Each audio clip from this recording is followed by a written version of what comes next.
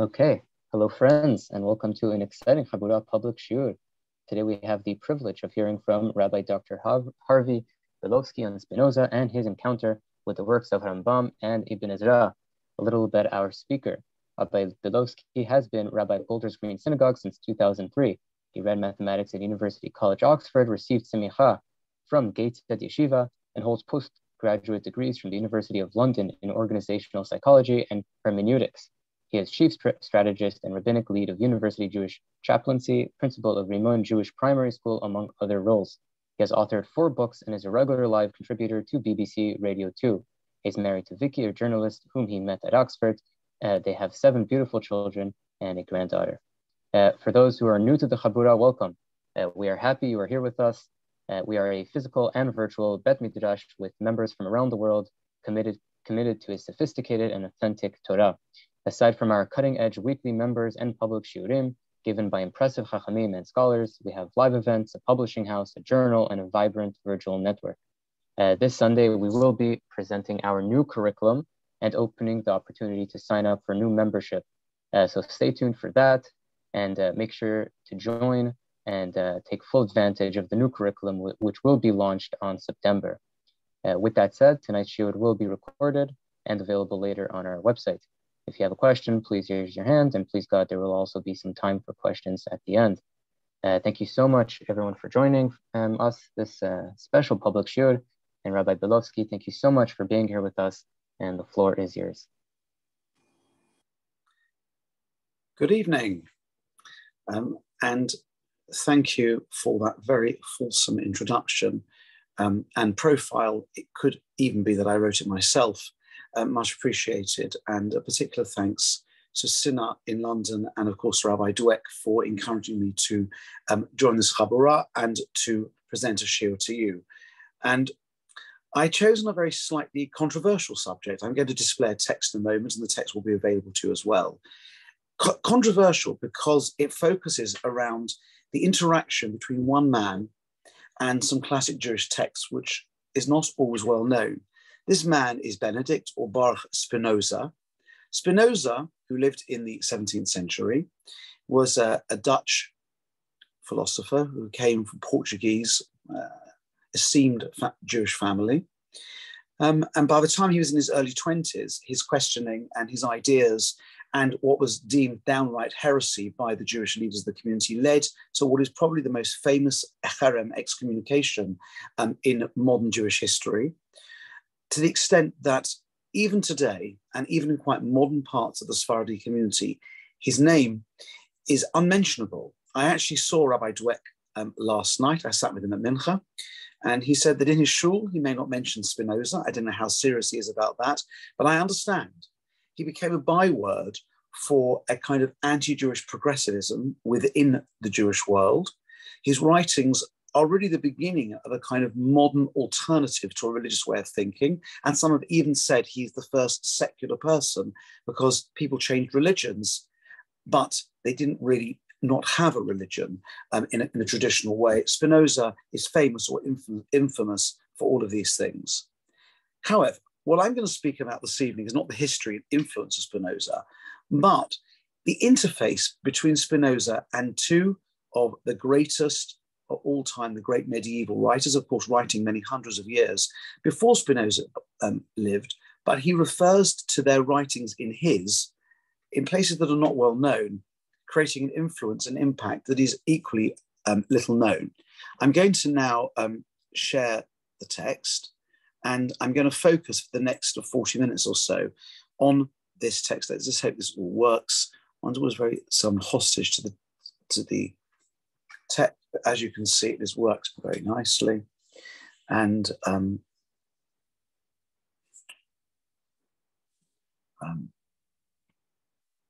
here we go. So for some reason, I'm not able to see my little box of tricks, so I can't highlight the text for you, but I hope you can see it. The title is When Spinoza Met the Rabbis, 2 Encounters That Changed the World.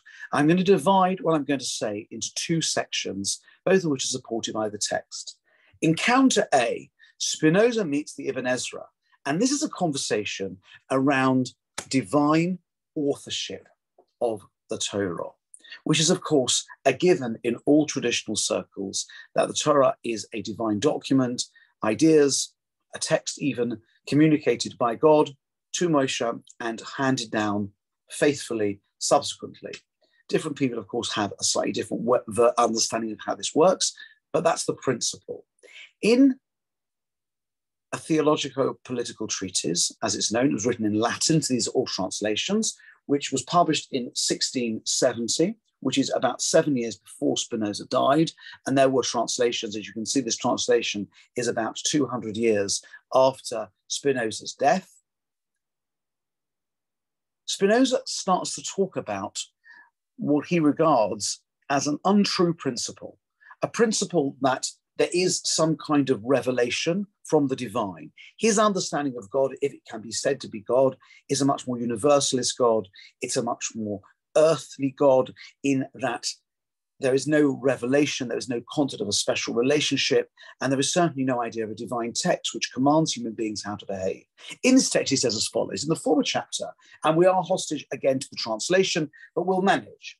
We treated of the foundations and principles of scriptural knowledge and showed that it consists solely in a trustworthy history of the sacred writings. Such a history, in spite of its indispensability, the ancients neglected, meaning the text is human constructed and it has a history, or at any rate, whatever they may have written or handed down has perished in the lapse of time, meaning evidence of an assembly of documents, a little like the later documentary hypothesis promoted by Wellhausen and others in the 19th century. But any evidence of earlier documents, that's disappeared. Consequently, the groundwork for such an investigation is to a great extent cut from under us, meaning I can't prove my version of events as how the Torah came about. This might be put up with if succeeding generations had confined themselves within the limits of truth and had handed down conscientiously what few particulars they had received or discovered without any additions from their own brains. As it is, the history of the Bible is not so much imperfect as untrustworthy. He is, of course, talking about the traditional understanding of the origins, authenticity, and authority of the Torah as understood by Jews, and as an aside, by many Christians, because it's also true to say that the Catholic Church was deeply unhappy with the writings of Spinoza, and soon after Spinoza's death, his writings were added to what's known as the infamous Index, which was a list of books banned by the Catholic Church. So this could easily so far be attacked on other understandings, other religious understandings of the significance and sanctity of the Torah. The foundations are not only too scanty for building on, but are also unsound. It is part of my purpose to remedy these defects and to remove common theological prejudices. But I fear that I'm attempting my task too late. For men have arrived at the pitch of not suffering contradiction, but defending obstinately whatever they have adopted under the name of religion, meaning that people are too far gone. They're so immersed in their beliefs, they can't really see the truth. So widely have these prejudices taken possession of men's minds that very few, comparatively speaking, will listen to reason. However, I will make the attempt and spare no efforts, for there is no positive reason for despairing of success. In order to treat the subject methodologically, I will begin with received opinions concerning the true authors of the sacred books, and in the first place speak of the author of the Pentateuch, who is almost universally supposed to have been Moses. The Pharisees, by which he means the rabbinic Jewish world. This is not how Jews refer to the rabbinic world, but that is a Christian way of understanding it. We'll go with it. Purushim, as they would be called in Hebrew, are so firmly convinced of his identity, they account as a heretic anyone who differs from them on the subject. Wherefore, and here we meet the Ibn Ezra. He calls him Aben Ezra, but as we know, he is called Rav Avraham Ibn Ezra. Ibn is Arabic for son, so he's called Avram, son of Ezra, known to Spinoza as Aben Ezra, but we know who he's talking about. A man of enlightened intelligence and no small learning, who was the first, so far as I know, to treat of this opinion, meaning that he doubted, according to Spinoza, whether the account in traditional Jewish sources of divine authorship is in fact true, dare not express his meaning openly, but confined himself to dark hints, which I shall not scruple to elucidate, thus throwing full light on the subject. Meaning the Ibn Ezra knew really that the Torah wasn't divine, but he was a bit nervous to write it, so he couched his views in rather opaque terms. The words of the Ibn Ezra, which occur in his commentary on Deuteronomy, are as follows: beyond Jordan, If it so be that thou understand the mystery of the 12, and we'll come back to this, because I'm going to show you shortly the actual text in the Ibn Ezra. If you understand the mystery of the 12, moreover, Moses wrote the law, and he quotes various verses, you shall know the truth. The truth, which Spinoza understands to be that Ibn Ezra does not think the Torah is divinely written.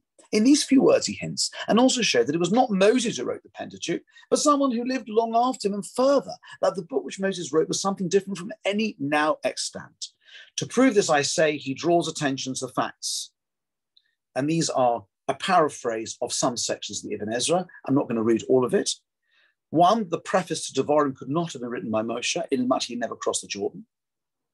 That the whole book of Moses was written at length on the circumference of a single altar. There are various details in the story which he believes validates what he thinks to be the Ibn Ezra's position on the divinity of the Torah. Let's go to the next text. There's rather a lot of this. I'm certainly not going to read all of it. And there's a whole long list, which you can read at your leisure, of various sections of the text, which he believes demonstrate beyond a shadow of a doubt that the text is of a later origin, edited later. And now, if you go to the penultimate paragraph, we have thus made clear the meaning of Ibn Ezra and also the passages of the Pentateuch, which he cites in proof of his contention. And in fact, if you just look at the paragraph above, he quotes a section about the king and the bed. It's a very strange verse in Devarim Gimel, Deuteronomy 3, about the bed of Og. And he says here, this passage, like I say, inserted to explain the words of Moses which precedes it. This is citing the Ibn Ezra. What is going on here? What does it mean? However, Ibn Ezra does not call attention to every instance or even the chief ones. There may be many of greater importance. So those are just the ones Ibn Ezra mentioned. And here's a load of others Spinoza identifies himself, which suggest later and perhaps composite authorship. And here you go. One, that the writer of the books in question not only speaks of Moses in the third person, but also bears witness to many details concerning him. For instance, Moses talked with God, the Lord spoke with Moses face to face, and so on and so forth. Moses, the man of God, Moses, the servant, etc., etc. As far as Ibn Ezra is concerned, all these details, talks about the end of Moses' life, all these details, the manner of narration, the testimony, and the context of the whole story lead to the plain conclusion that these books were written by another and not by Moses in person. So what I would like to do is to kind of pause and see what the Spinoza has done.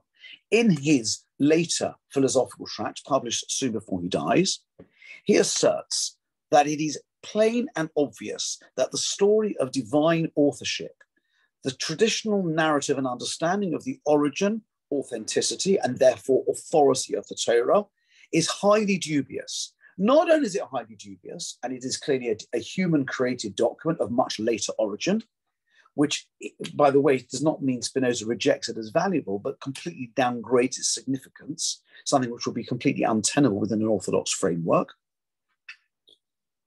But in order to see, he said, don't think I've made this up. A man as great as the Ibn Ezra, one of the greatest Sephardi Torah commentator of the medieval period, he also held this, but it was so controversial that he could not do what I've done. He couched it in very vague terms. The secret of the 12, something to be quiet about, something you don't know about. What is this really talking about? Has Spinoza got it right? Does the Ibn Ezra actually claim that the Torah is not divine? Is that possible? And if not, then what is he talking about? So in a moment, or a few minutes, I'm going to show you some excerpts from the Ibn Ezra, and I think demonstrate that Spinoza misread them. Whether he misread them willfully or accidentally is unclear. There is no question, given the traditional Jewish upbringing and facility he must have had with Hebrew texts. He was more than capable of reading the Ibn Ezra in the original, so it's unlikely he read them in translation. But before we do that, I want to show you a piece which is the introduction of someone called Rabbi Shmuel David Luzzatto, an Italian rabbi from the mid-19th century called Shadal, which you can see as an acronym for his name, Shin Dalad Lamed, Shmuel David Luzzatto.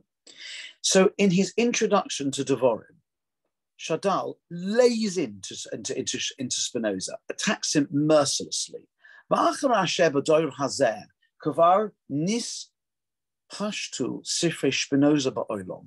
Since in this generation, the books of Spinoza have already widely spread across the world, and they have already now been translated into Western European languages. I think by Russian Ashkenazi probably means German rather than Yiddish, but it means, most importantly, that Jews who cannot read Latin, the vast majority of Jews never read Latin, have now got access to these works, which means they are a threat in a way they were not previously. So by the time Shadal is writing, 1850, 1860, Lutzato is, Shadal, who's Lutzato, is writing in the mid-19th century. The works of Spinoza and his ideas, which he regards as toxic, these works are now available in Western European languages. Kuvar, Nuchtavdu, and we're now seeing people praising this man, this Spinoza, even in Hebrew, and all this has resulted in many people reading his books, even amongst the Jewish community, even simple people, meaning not just philosophers who might have the capacity to consider and argue with his ideas, but even amongst ordinary people who may actually come to be influenced by them.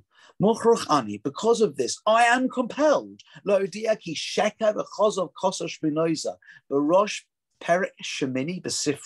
Tractatus Theologico-Politicus. And Shadal is known for this, that suddenly he'll go into Italian or Latin and he'll put the words in as he needs, usually in Roman characters. I am forced to expose the lies and falsehoods that Spinoza wrote at the beginning of chapter 8 of the Tractatus. But Omra, when he said, Ki Rav Avram ben Ezra, that's the Ibn Ezra, Kosov Beremes, hinted in writing, Ki lo Moshe Kosov Sefer Torah, that Moshe never wrote the Sefer Torah. Look how he frames it, Sheker v'koz, of lies and deceit. This is what Spinoza wrote about Ibn Ezra. Hine emes. The truth is, Rav Avram ben Ezra, Ramaz Derech Side, he did indeed hint, Ki yesh b'Torah k'tsas mikroyas noisvim achrei mois Moshe. The Ibn Ezra hints that there are in the Torah a small number of verses that were added after the death of Moshe. And it's important to understand, for the Rambam, this will be very controversial. The Rambam says explicitly that there is no possibility of what I would call post-Mosaic additions.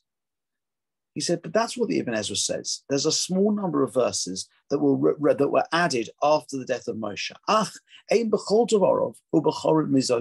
But there is not the slightest trace in any of his writings to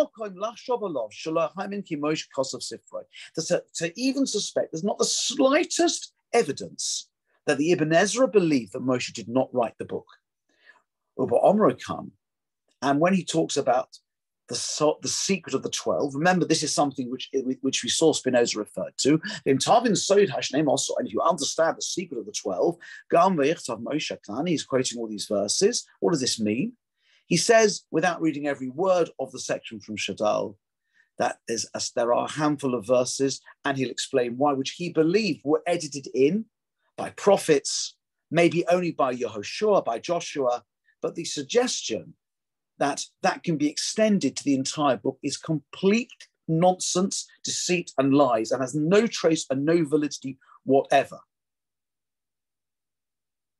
And if you look what he says at the bottom, I don't want to spend too much time reading this. Aval Spinoza, the very last section of text before we move on to item 3. Apart from the fact his research is flawed, Ein Sofik Shaigan Kane. He said, I have no doubt at all, but that Medaber Belev Olev, meaning literally he speaks in heart and heart, meaning he is a cheat. That there are many, there are many places where he deliberately deceives his reader, meaning he does not believe this is an innocuous error, a misreading. He believes that Spinoza deliberately misreads the Ibn Ezra in a deceitful and destructive way to try to give a false support in early sources to his version of the authorship of the Torah. May God have mercy on those who read his books, and may their eyes be opened to recognize his lies. So he pulls no punches. He's very clear. And he is indeed right. And I hope we'll be able to demonstrate this in the few minutes that remain of this section of the class. So here we have this is a verse in Vayishlach. The long genealogy of the family of Esau is followed by a shorter section about the kings, about ancient kings. Yesh Omrim, says the Ibn Ezra, there are those who say, so he said, some say this was written with prophecy, meaning it's written later or with some kind of prophecy about a later era. V'yitzchaki Oma b'sifroi, and Yitzchaki, I'll explain who Yitzchaki is in a moment. Yitzchaki writes in his book, that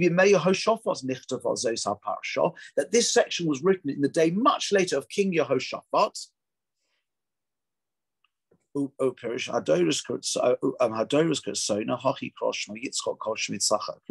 So he says, you understand why it's called Yitzchak?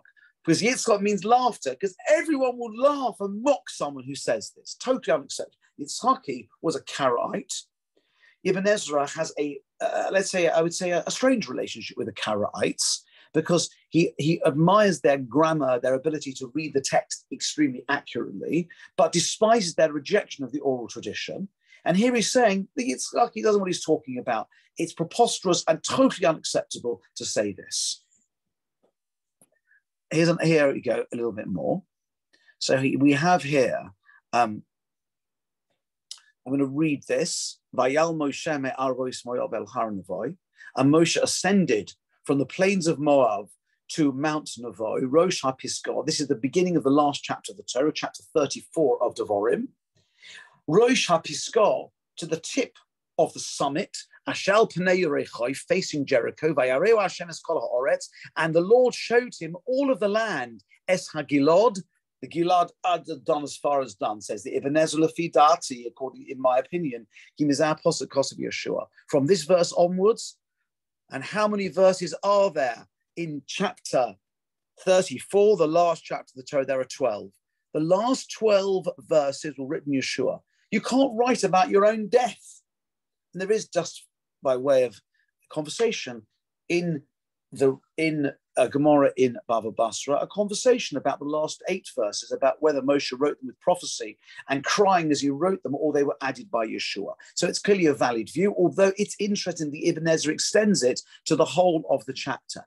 After Moshe ascended, he didn't write anything. They were written about prophecy by Yeshua, i.e., they had prophetic standing. Gam, Hashem, Ilov, Gam, all these verses that follow were written by Yeshua, describing the events of Moshe in an authorized prophetic version. But the key source that the Ibn Ezra quoted is the next one. On the second verse of the book of Devarim, Achad Osor Yom Chorev, they are currently 11 days' journey from Chorev. That is the poetic name for Mount Sinai. Derech Har Seir, on the route to Mount Seir, Ad Kodesh Barnea, as far as Kodesh, that's telling where they are, Kodesh Barnea. Says the Ibn Ezra, Shalchu Mechorev Kodesh Barnea, Kavar Higadati Ki Kodesh Barnea, Hilchon Meraglim, Vach Nishpa Hashem, Shalei Consular Oretz, Lo Skadshu, Mitzvahs, Rutbishna, Shnaswa Arboim. I've already told you they're en route after the spies. There were no mitzvahs until the 40th year. We see in the verses that Moshe began to explicate the Torah about our Torah Sha'oma, Bein Porom, Ubein Tofel. It says where he was speaking, Kirov HaMitzvahs Heim B'Seif Hazeh. The majority of the mitzvahs in the Torah are in Devarim.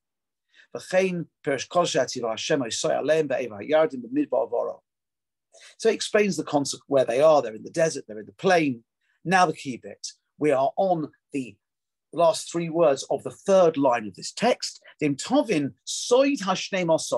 you understand the secret of the 12, But you know what the secret of the 12 now is? The secret of the 12 is that the last 12 verses of the Torah, according to the Ibn Ezra, were added by Yeshua with prophecy, i.e. a very small post-Mosaic prophetic addition in a place where it could not have been written by Moshe. So if you understand the secret, now for the Ibn Ezra, this may have been controversial. As Spinoza said, he concealed it, but not for the reason that Spinoza said, because somehow the Ibn Ezra, God forbid, believed the Torah was not divine, but because it was an unpopular, perhaps for an ordinary audience, difficult to digest. Here's a few verses that Moshe wrote, it's reporting afterwards. The Canaani were then in the land, the Canaanites, that's talking when Avram enters the land in the 12th chapter of Bereshis. So he was then in the land. It's an explanatory note added by Yeshua, right? And Bahar Hashem Yeroeh, that's talking about the nature of the mountain in which the Akedah was taking place. The Hinei Arsoy Eres Barzel. And behold, the bed of Oig was made of iron. And these are all details which Moshe couldn't have known. And according to the Ibn Ezra, not the Rambam, according to the Ibn Ezra, they were added later by Yeshua. And how do you know this? Takio Emes, you'll know the truth. You have to piece it together. There are a small number of verses which the Ibn Ezra believes that Yeshua wrote with prophecy and added afterwards, and that is all. And this has been distorted by Spinoza into saying the Ibn Ezra is a support for my progressive view that the Torah was in fact a much later document. And as you can see, this is not true. And this thing about being silent, the Ibn Ezra in the last excerpt, I want to go on to the next one, so we're not going to read it all, mentions when it comes to the Canaanites in the land, if you understand this, somebody who understands will remain silent because it's very hard to digest. So I think we've now seen when Spinoza encountered the Ibn Ezra, we ended up, as it were, he utilized, according to Shadal, maliciously, a very, very limited post-Mosaic edition and somehow distorted this into an Ibn Ezra, whom Ibn Ezra himself would not recognize, in support of what is without question an unacceptable way of understanding the origins of the Torah. Just for your interest, to finish this section, I've called it an ironic afterword and a segue to future study, the Chidor, the great Azulai, writing in the mid-18th century, one of the greatest Sephardi thinkers of that era.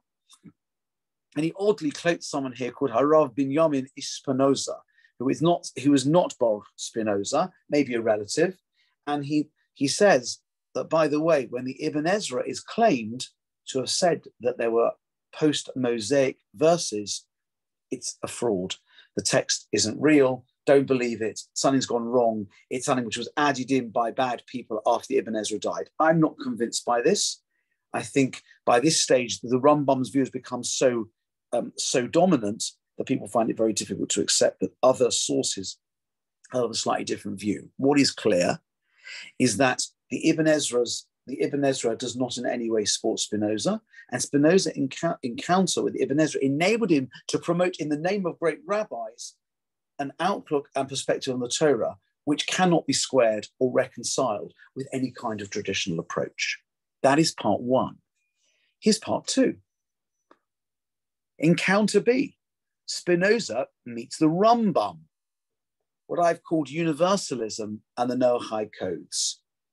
So here we have one of perhaps the most vexatious texts in the Rambam. The Rambam speaks in chapters 9 and 10 of his Laws of Kings, which are very, very close to the end of the Yad, his Mishnah Torah.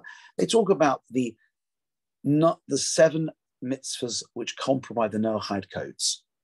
And in the first section here, which I'm not going to read, it lists what they are: idolatry, blasphemy, murder, sexual immorality, theft, and dinim, which means to have courts that regulate these rules. And in the time of Noach, after the flood, Avim and Achai, that one is allowed to eat an animal, but only one treats it in a certain way.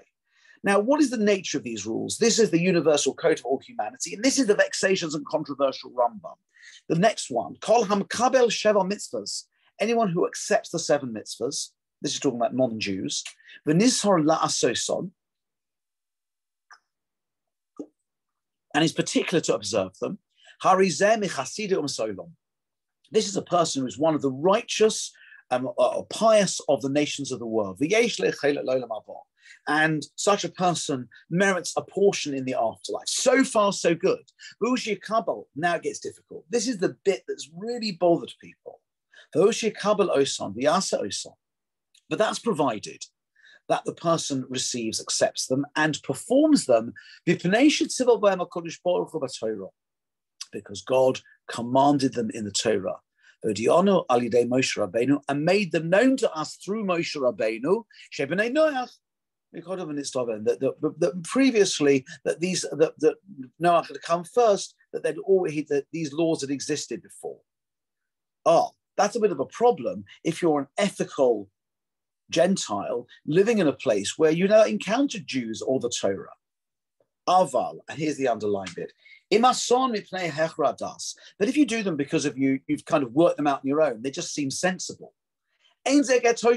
Such a person is not a ger toshov. A ger toshov here is an indigenous Gentile person who is not Jewish but lives a moral life according to the Noachide code.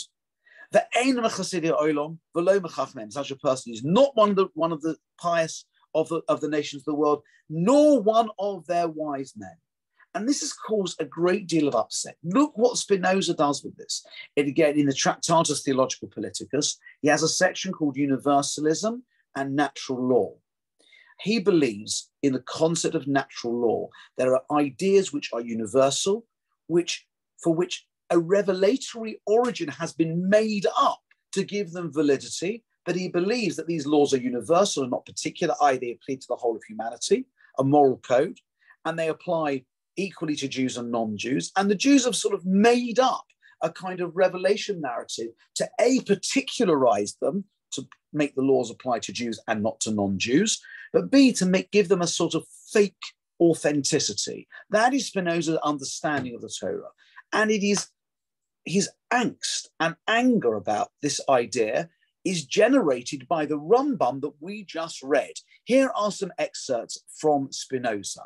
Chapter 4 of the Divine Law. From lack of knowledge, the Decalogue in relation to the Hebrews was a law, for since they knew not the existence of God as an eternal truth, this is what Spinoza understands. His concept of God is some kind of notion of eternal truth, not a God as a creator, not in the way the Rambam understands, not the way we understand.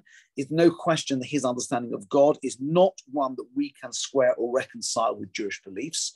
They didn't know that. They were too primitive to understand that God was an eternal truth. They must have taken as a law that which was revealed to them in the Decalogue, namely that God exists and that God only should be worshipped. So these are, in his view, made-up concepts. And if God had spoken to them without the intervention of any bodily means, immediately they would not have perceived it not as a law, but as an eternal truth. What we have said about the Israelites and Adam applies also to all the prophets who wrote laws in God's name. They did not adequately conceive God's decree as eternal truth, meaning they imagined as some kind of revelation, but all they were really doing was recording eternal truths, which are just part of the fabric, natural laws, which are just part of the fabric of existence. For instance, we must say of Moses that from revelation, from the basis of what was revealed to him, he perceived the method by which the Israelitish nation could best be united in a particular territory.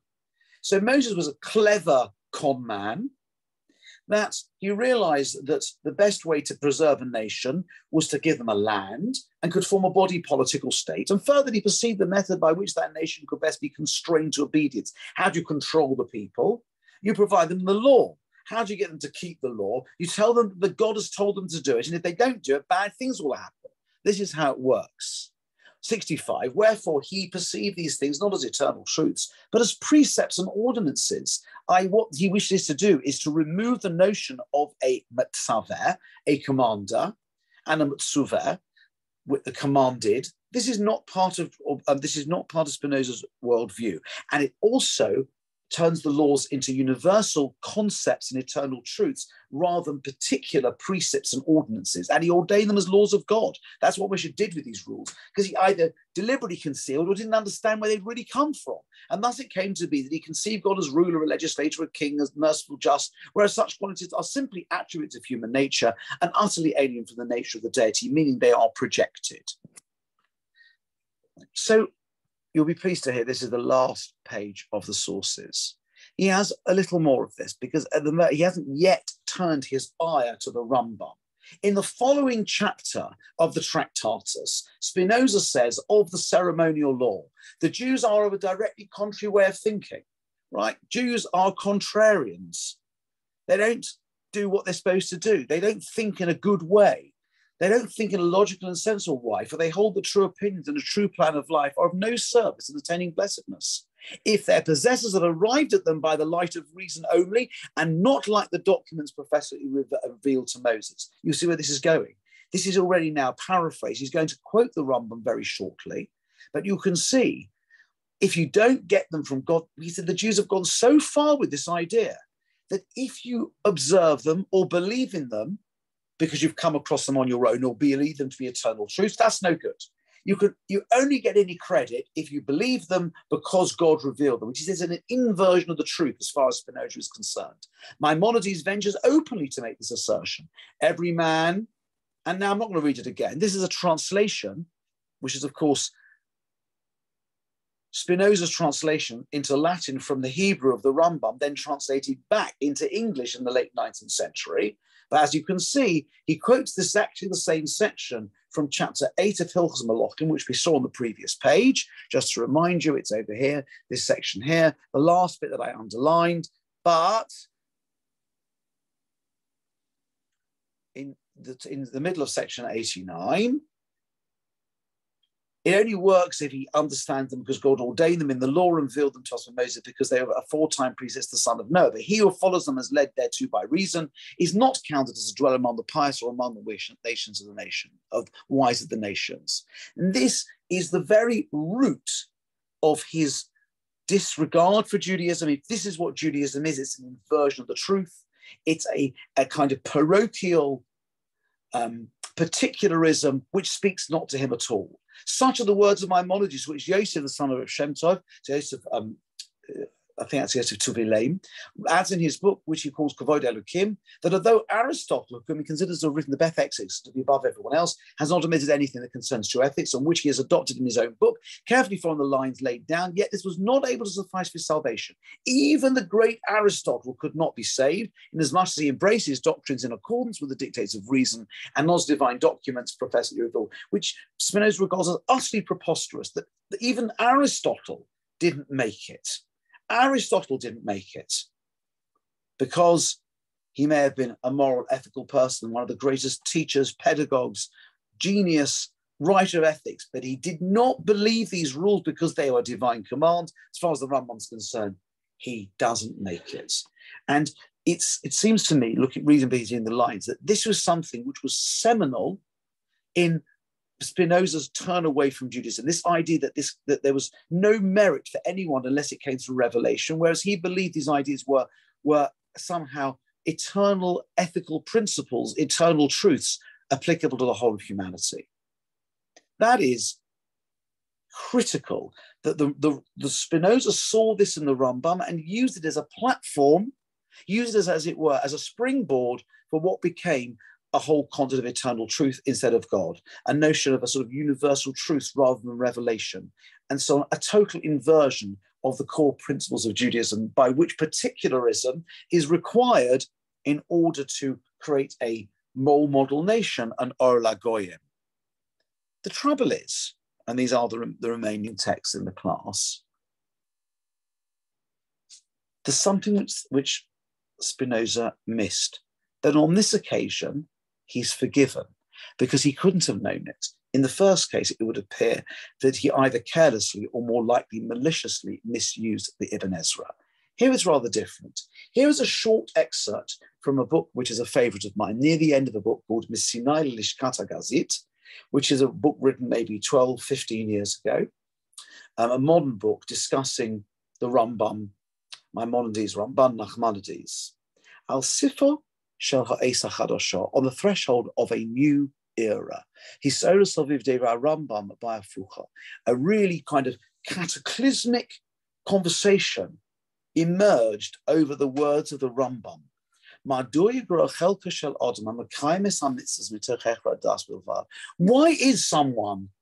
is the portion, the outcome for someone who comes to these ethical principles and ideas, these mitzvahs, on his own, through his own self-illumination, why is that so inferior? because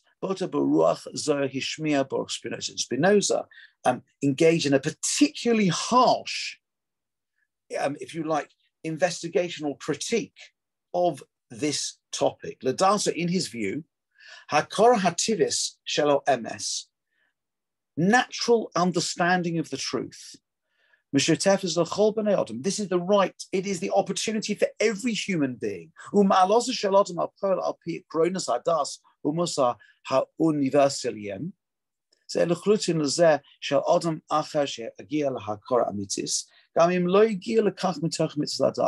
That there's no question as far as he's concerned that these universal ideas, a person comes from truth, they make certain decisions, a person reaches this understanding of truth, even if he did not do it through any kind of religious command. What matters is that he espouses these ideas.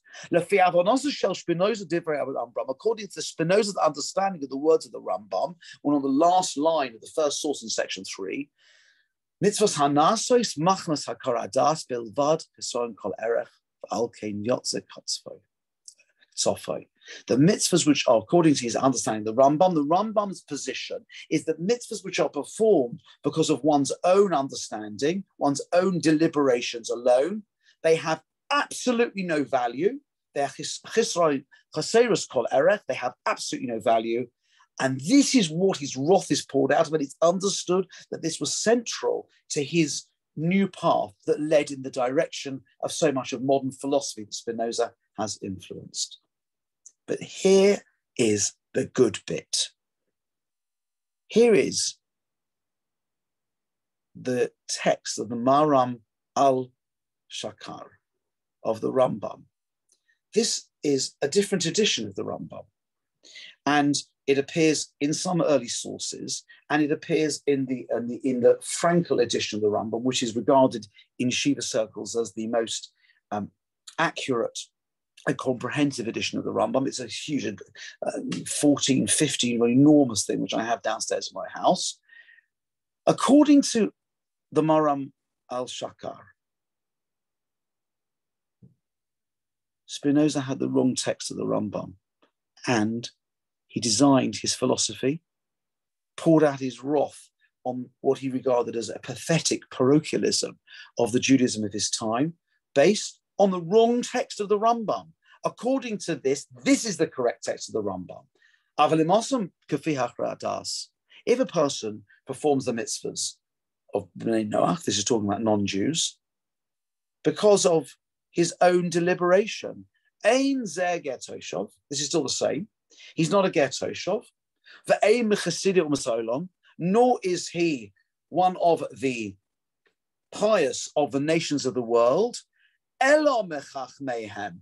Elo, this word underlined is critical. Elo means rather he is one of their wise men.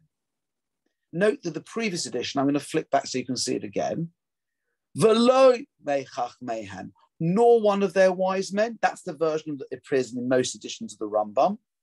But the version that appears in this edition, and we'll see in a minute what Rav Kook has to say about it, he's not one of the Hasidim, he's not one of the Hasidim, but he is one of their wise people.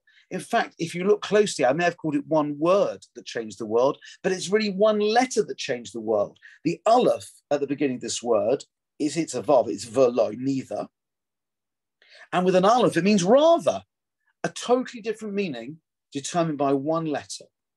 Says Rav Kook in a letter that he wrote in 1904, a fascinating perspective with which we will close. With respect to the pious, the righteous ones of the nations of the world, about which the Rambam writes, we said if the non-Jews perform their mitzvahs because they decide they're a good idea, rather than because of a revelation through the Torah, they don't qualify. They are neither of the pious of the nations of the world, nor of their wise ones. He said, no, the correct text is rather,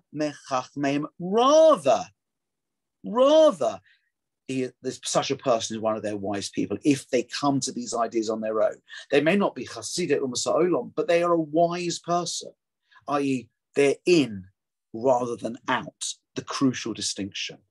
V'dati note, and I'm inclined to think, shekavanas ha-Rambam he shemalas yesh lehem chelet l'olam haba. The Rambam's view is that the category of qualifying for a portion in the world to come, he mali yerudamoid, is a lowly level. Afal pisha he gam came to over. It's a great thing. I mean, it's a good outcome, but it's not a high level.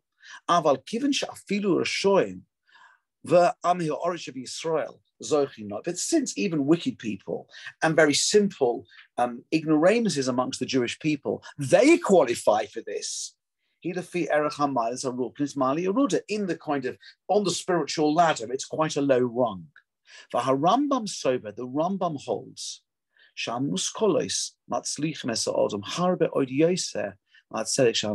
ultimately, and this is borne out by many ways, the Rambam ultimately would like human beings to be contemplative, to live in a kind of divine communication, a reverie. To this degree, the Rambam is really an antinomian who believes that ultimately the purpose of observing the law were to get people to a place where they can contemplate and connect at an intellectual level with the divine, that ultimately intellectual endeavor is more effective for people than simply righteousness in the behavioral world.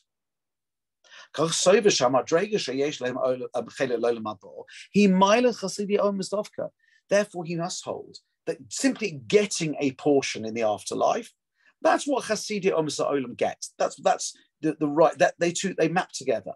Getting a portion in the world to come is what happens if you're one of the pious of the nations of the world. Shelo Governor Muskolis, that's someone who has not succeeded, has not been able to develop the intellect, the active intellects to be able to connect to God. Kim but to me, Levov, person who just kind of accepted things because they are simple, straightforward, what you might call a posheta person, a straightforward person. There's Nagu B'derech Yishon, person behaves themselves with integrity. Because they're just what they've received, they believe, they get the mitzvahs, they get on with it. That's level one. Aval, Misha al Yidei Hechra Das, but someone who through intellectual endeavor, is able to apprehend and comprehend these ideas. They work them out on their own through intellectual endeavor. For the Rambam, this is a much better outcome. A person in truth is a person of wise heart and filled with understanding. Such a person is not just Umas Ha'olam. He is one of their wise men, a higher level still. Because the level of wisdom is extraordinarily high. It is not necessary to say obviously he gets a portion of the world to come. He actually gets a higher, a more spiritual level. But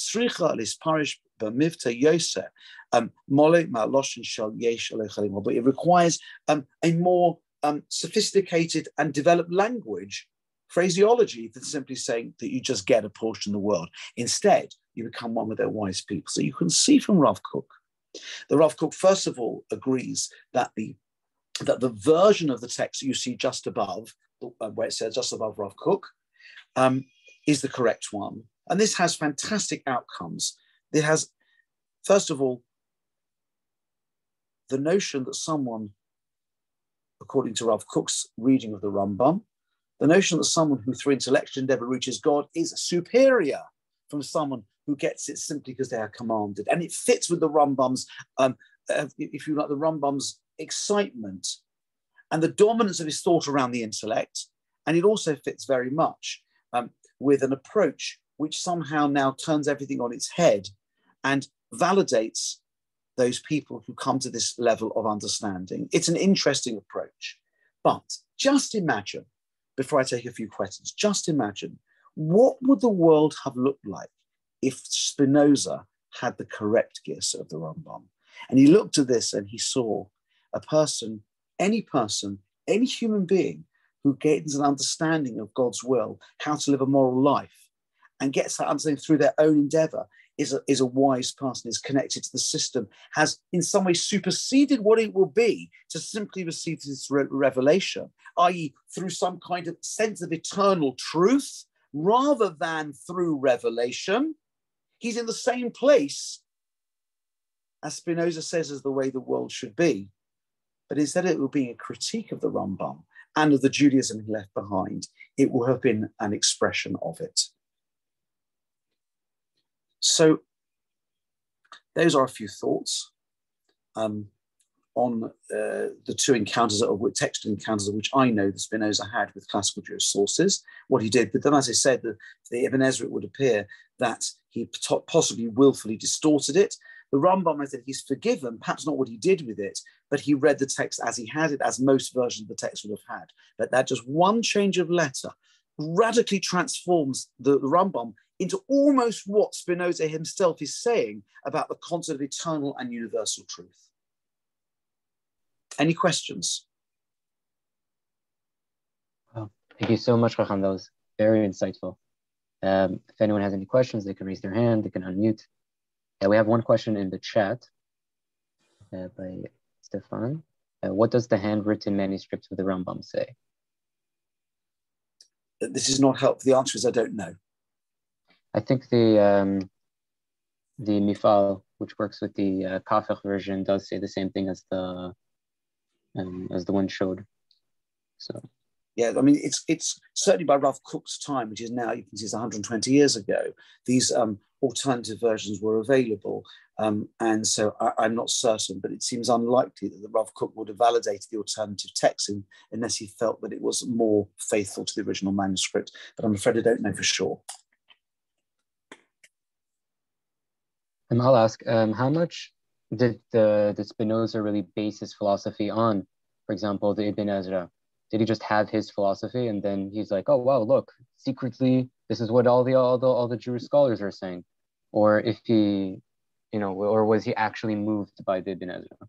I'm fairly sure it's the first. He's come to this conclusion on his own. He realizes that he might be able to take members of the Jewish community with him by trying to demonstrate, in this case falsely, that he has a strong support on one of the greatest commentaries, and that's why Shadal is so angry. Shadal is generally very moderate, and he has some quite interesting views of his own, which are criticized by his contemporaries. But here he goes absolutely to war with Spinoza because he's worried it's going to influence Jews who are reading it for the first time, and he has to say it's false.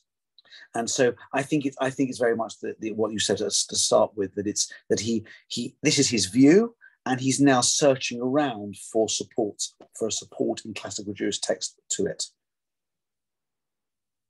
I think IP had his hand up. I see the Sahih for Simon, who just said the Machon Mamre Rambam, which is Yemen, that has Ella.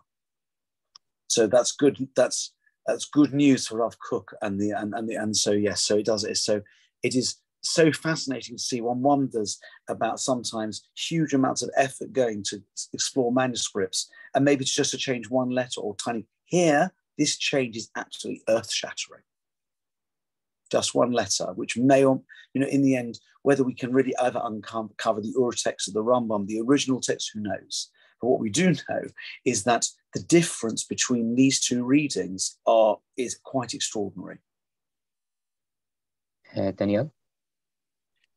I think, in that light, I also think that Spinoza wasn't reading Maimonides charitably, even with the incorrect text, because he would have noticed that the Goyim are still have, if they Bnei Noach, they still are not damned, right? They still go to Olam Haba. They still have a portion of Olam Haba. So it's not saying that yes, Judaism is so particular. I think that's right. I think he is an uncharitable reading. That's right. But I think he's particularly angered by the idea that a revelation to which many people would never have access. And someone in rural China who comes to a moral position about the world and therefore a vast majority of the world at the time of the Rambam would be damned by this Rambam to never having an opportunity for spiritual greatness, even if they may minimally qualify. It's an uncharitable reading, but it's not an altogether unfair reading. It does say you're still going to Olam Haba. It doesn't say you're not getting Olam Haba, right? If you come to the realization by yourself, it just says you're not a chacham, right? And it's not very hard to figure out. Not mechasida or masolam, that this is a kind of category of being sort of, I suppose, I think the Spinoza understands it means like being a worthwhile person. A person who's actually made a contribution. You're excluded from that. So yes, I agree. It's an uncharitable reading. One could have read it in a more favourable light. But nonetheless, the difference is very stark, even with a more charitable reading of the Rambam. Thank you. Anyone else? Questions, comments? Going once, going twice, 3 times. Okay. So I think that is it for tonight. Thank you so much, everyone, for coming. And Rabbi Belovski, thank you so much. It was very insightful, and we hope to have you on many more times with us and to share your wisdom. And everyone stay tuned for Sunday, where we're going to be launching the new curriculum, the announcement of the new curriculum, and make sure to get that membership. Have a great night, everyone.